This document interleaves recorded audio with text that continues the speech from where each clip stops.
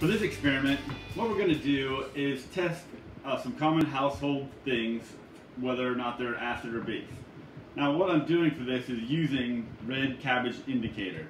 So what I did was I went to the grocery store, I bought a red cabbage. I took the outside leaves and I boiled them in a quart of water for a few minutes until I got that blue-red cabbage juice indicator. What this will do is turn color depending on what kind of substance it comes into contact with, whether that substance is an acid or a base. So what I've done is I've taken these substances, just things I could find around the house, I've put them into some paper cups. Now you might or might not have paper cups, but you could use anything, or you could use glasses, you could use bowls, plastic, whatever you want. All we're doing is trying to figure out what the substances are based on their color change. So I put a little tiny bit in each one, and I also am using some water. So water is going to act as my control because I should not have a major color change in if my cabbage juice contacts water. I am, however, going to use my water to fill up my my cups till they're all about the same height here. So I want to make sure everything is about the same level of how much I have in each cup.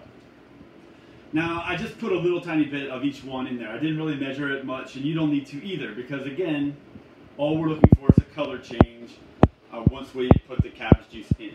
So you don't have to be super precise about how accurate your measurements are in this particular type of experiment.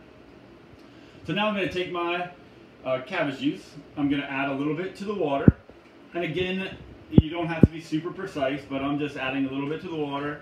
I'm adding a little bit to the milk, a little bit to the lemon juice, a little bit to the soap, a little bit to the baking soda, a little bit to the Clorox, and a little bit to the vinegar. Alright, so now let's see the results. Okay, now let's take a close look at our results. So here's our water, which stayed pretty blue.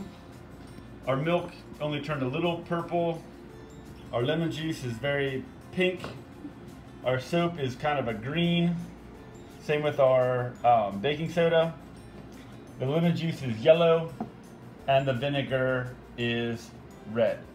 So it seems like in this kind of an experiment, bases are going to be cool colors, purples, blues, and greens.